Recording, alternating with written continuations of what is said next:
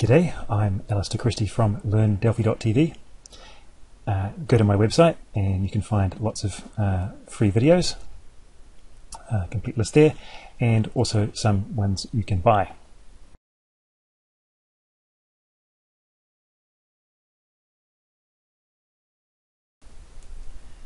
Today we're going to perform the bowling game code kata. This kata is used to help understand test-driven development and can be performed in many languages, but today we're going to do it in Delphi. I first learned about this kata from Robert C. Martin, or Uncle Bob as is also known, in one of his videos on his cleancoders.com website. Or, if you have a Safari subscription, you already have access to it.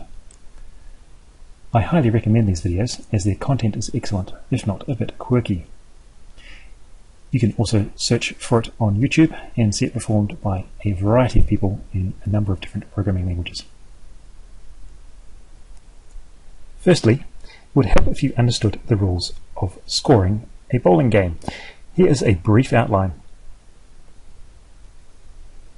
A game consists of 10 frames, where you get 2 attempts to knock down up to 10 pins. You get a point for each pin you knock down. If you knock down all 10 pins with 2 rolls in a single frame, this is called a spare. You get the points for these rolls plus the points from your next roll. If you knock down all 10 pins in a single roll, this is called a strike. You get the 10 points from the strike plus the points from your next 2 rolls. If you roll a spare or a strike in the final frame, you'll get a total of 3 rolls for that frame. And with that, we can now begin. We are going to begin by creating a new DUnitX project in the DUnitX folder. And I'm going to create setup and teardown methods, which we'll be using shortly, but not initially. I'll call it tGameTest. And I don't need to create the simple test methods because I know how to create those fairly easily. And here we have our beginnings of our test project. So let's just save the project off into game test.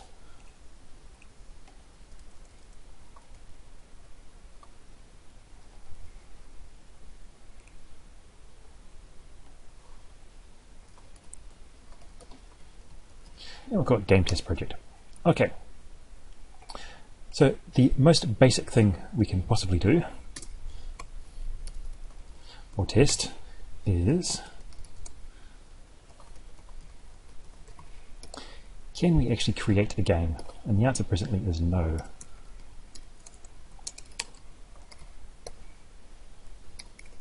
Oops. Page down key.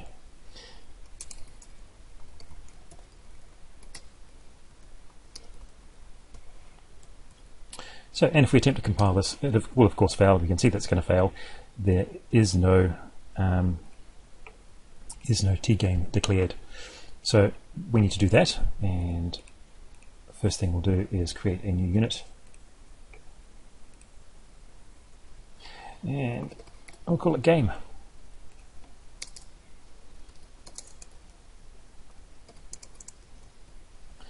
It's a class, and I'll just define public and protected sections for now, and we can of course can't do that because we actually need to use it.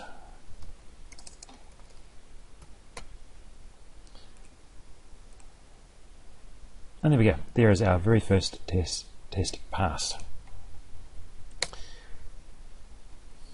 The next thing we want to implement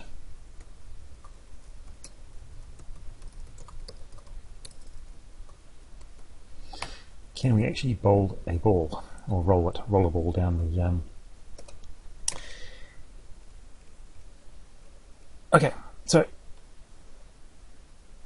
this is going to look very similar to this, and I'm going to copy and paste, which is a bad sign, but we'll worry about fixing it up very shortly.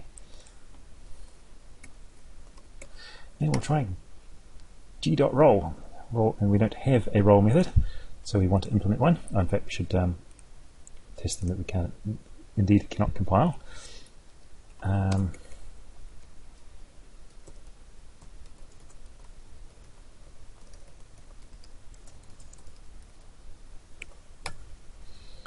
And there's our rolling a ball and the number of pins we're knocking down.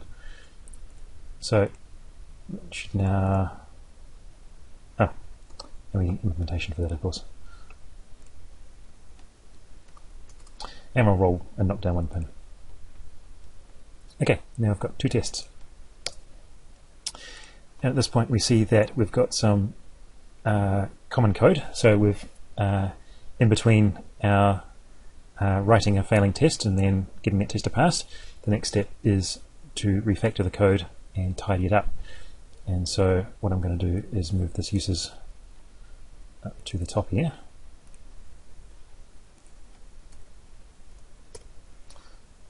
And take that out, so that becomes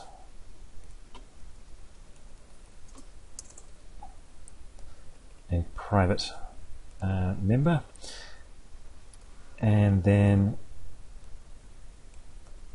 in our setup, create our game, and in our teardown, free it.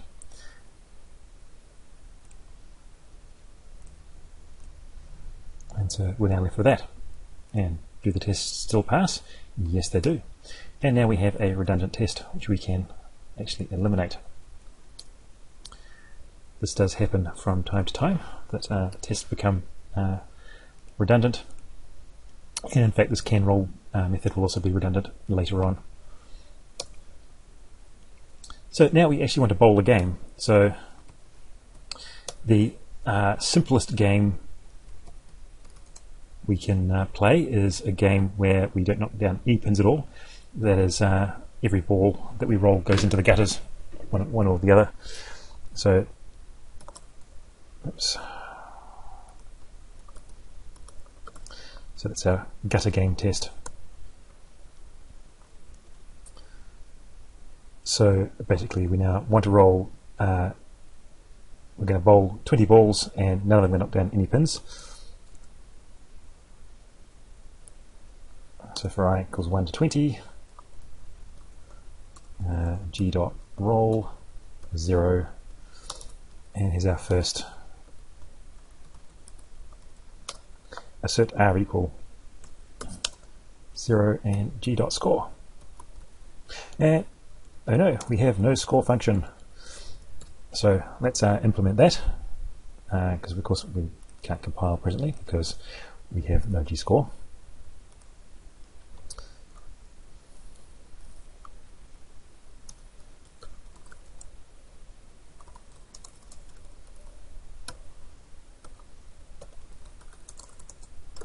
So just return -1 for now. That'll give us a failing test. So we got -1. So we know this test is being called. So I can now make that pass by returning 0. And our test pass. And we're back to 2 tests. So, is there any refactoring we can do? And I don't think there is at this stage.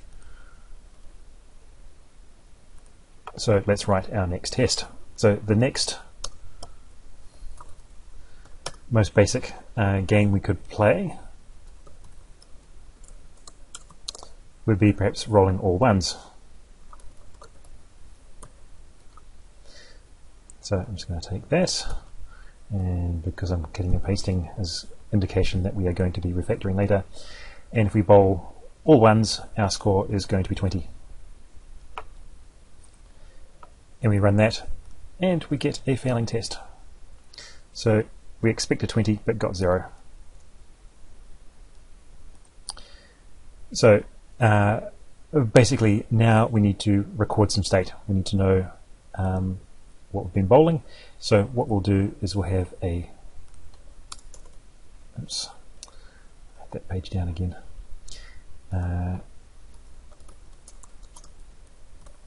Have an F score, and that of course is initialized to 0.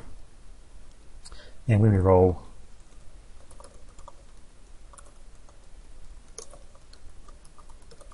we increase our score by the number of pins we've knocked down, and so that becomes result.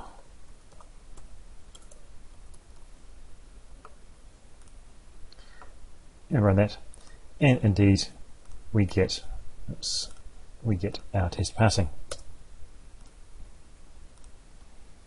So let's save off our progress so far, and we notice that we've got some repeated code here. So what I'm going to do is I'm just going to write a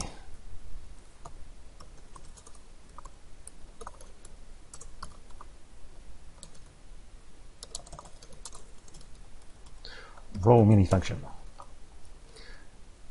which, so I'll just leave it there for now.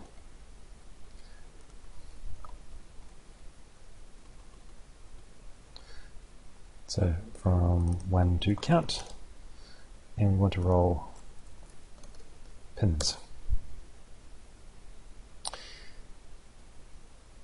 So we can now change this.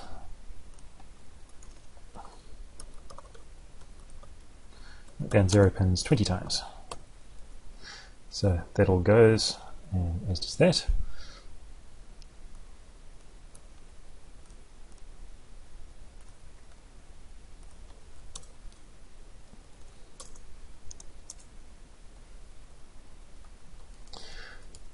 Okay, and we verify that it still works, and yes indeed it does. So let's save that again. So the next test we want to write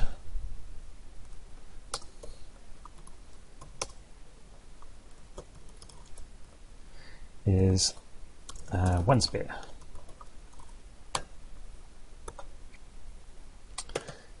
So for a spare, we need to knock down 10 pins and do sort of in a single frame, 2 consecutive bowls, and then we need another roll to knocking down pins to verify that the algorithm is correctly calculating the correct score for the number of pins, and we want to assert equal, and so for our spare we're getting 10. For our next ball we're getting a 3, and then it counts twice because of the spare, so it's 16.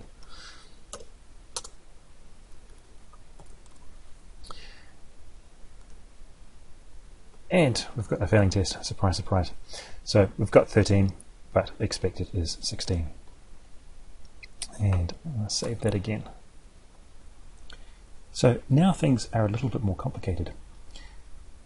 So when we roll in a single frame, if we knock down 10 pins, we need to also record what the next ball is. So if we have a look at our code, so in here we need to know what the previous ball was and what the next ball is, or next roll, and that's a little bit difficult. What we need to do probably is record all the pins that have been knocked down and then iterate through them.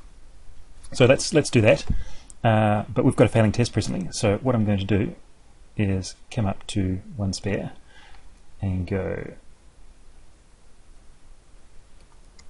ignore. So we can run that now. We've got one ignored test, so we're all passing at the moment. And we're going to do a bunch of refactoring. So we're no longer going to have this score. Instead we're going to have rolls, which is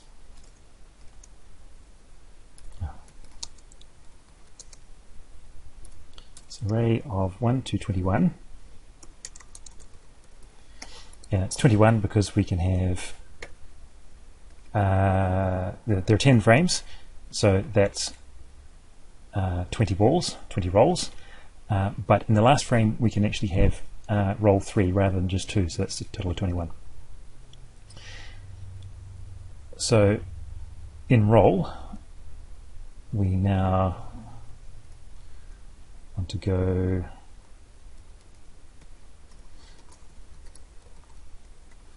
current roll, and then we need to define current roll. Can't use Control-Shift-D because Camtasia's so clear current roll integer, and that goes from 1, and current roll is going to default to 0. So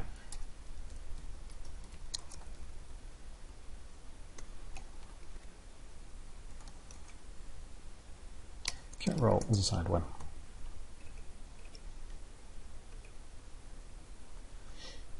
And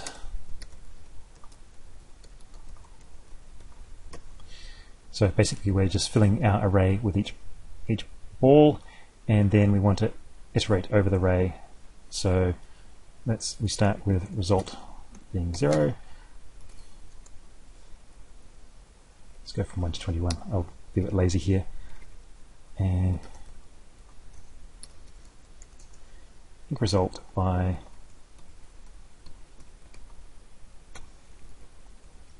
and hopefully if I've written all that correctly, the tests will pass, and yes they do. So that was a successful refactor, and let's go back to thinking about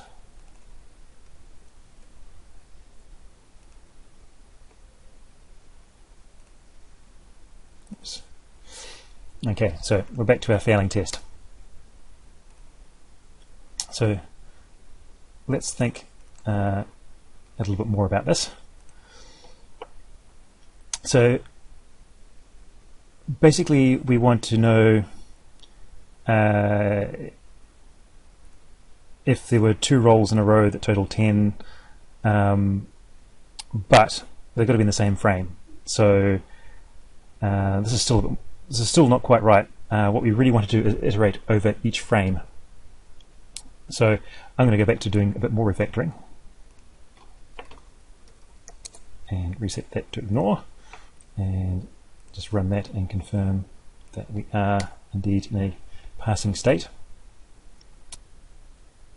So let's just adjust this for frame is assigned 1 to 10 because there are 10 frames. Do begin. Now, normally a frame consists of 2 balls, so I'm going to shift this out to here. So ink it by that roll and the next roll. Now we need to initialize I to 1.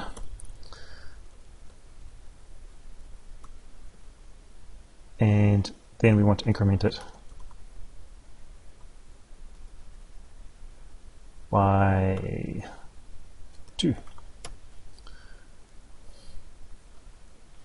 So this is the current ball plus the next ball, and then we increment our I. So it should still compile and run. Yes, we're good. But this I variable is not particularly clear, so let's rename that to roll index.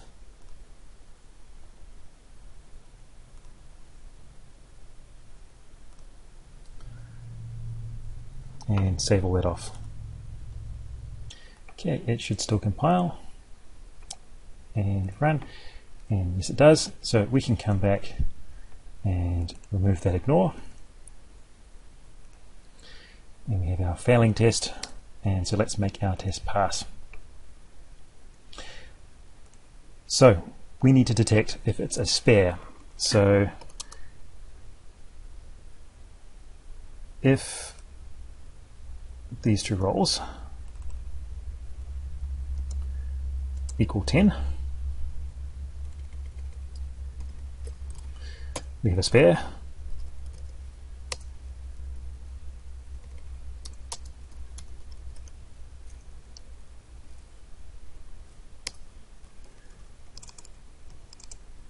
Okay.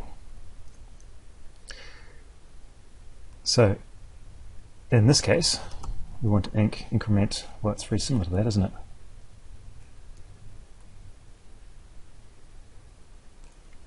But actually, we already know that they total 10. And we also want to add the following roll. So rolls plus 2. And then increment by 2. So we run that, and hurrah, we get a passing test. So our next stage, if we save everything off again, is to refactor. And I'm going to start with refactoring that out. Unfortunately, Delphi doesn't extract functions, so I'm just going to manually, in fact, I'll just copy that. And we want to write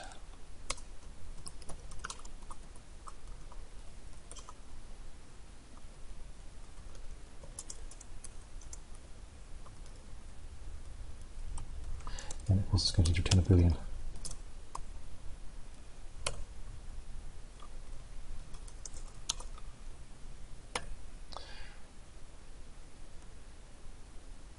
And that becomes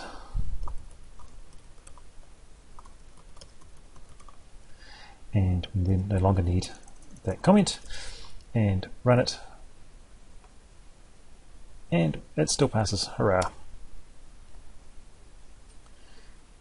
And save that off. So our next test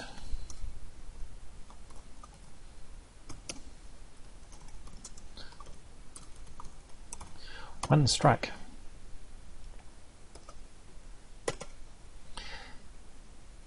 So this time we knock down 10 pins in a single roll. And then we need 2 more rolls to test our logic for our strike. So we'll bowl a 3 and a 4.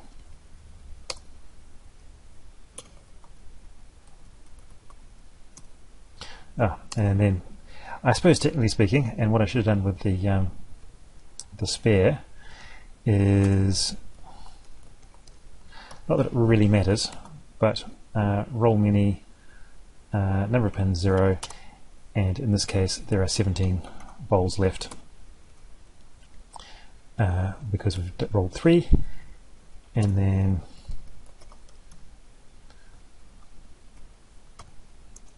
zero pins, and we've done 2 frames, so that means 16 balls left. And the score from this set of rolls is we get 10 plus the next 2 bowls, which is 7, plus the next 2 bowls again per normal, so that's 24.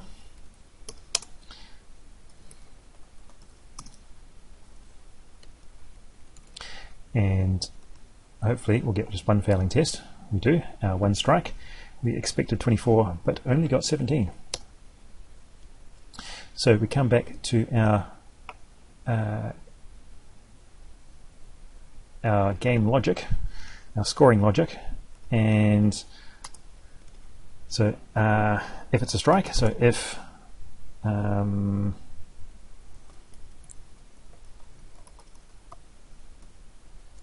equals 10,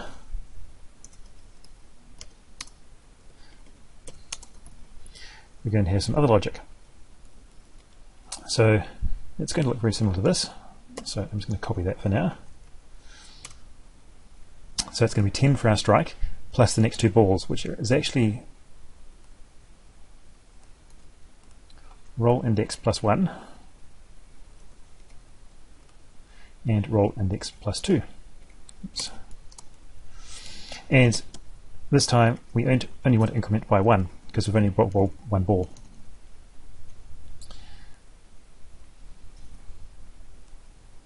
So hopefully, if I've written that correctly, Yay, 5 passing tests. So let's save that off and that off. Can we do any refactoring? Well, this is obviously is strike. So actually I'm going to go up.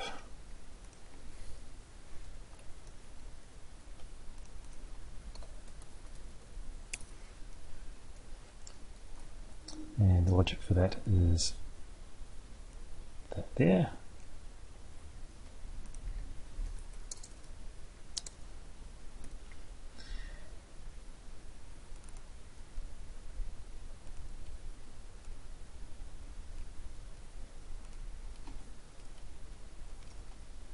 Okay, so do we still pass our tests? Yes, our refactoring was successful. Okay, and then we've got some bits and pieces in here that we can redo. So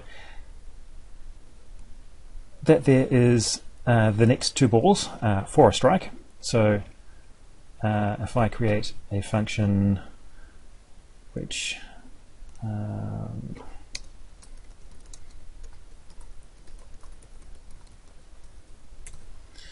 and that's going to take a roll index as a parameter.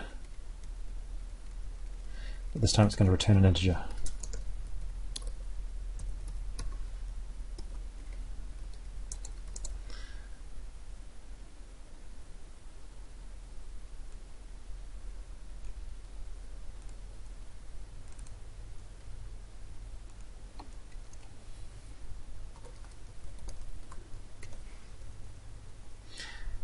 Okay, and this is the next ball for a spare. So it's going to have a very similar signature to that one. Next ball for spare.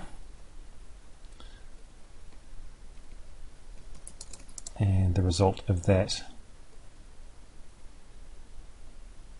is that.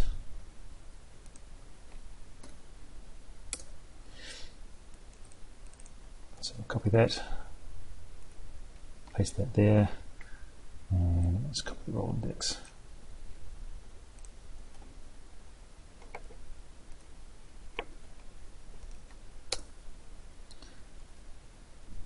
Okay, and from there, one last thing, we've got this is a single frame. So we might call that 2 balls in frame.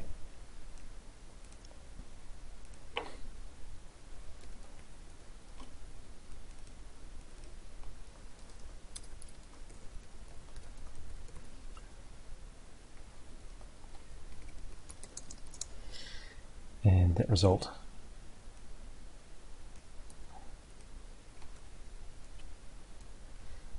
is going to be that.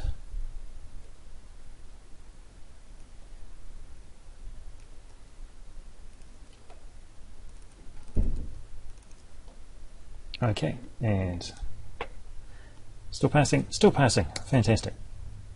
Okay, let's save that off. Back up to the top. So next test.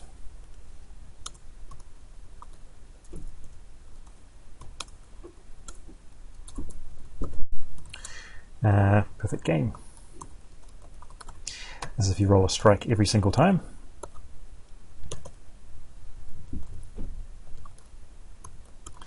And we're going to be knocking down 10 pins. And how many times are we going to do it?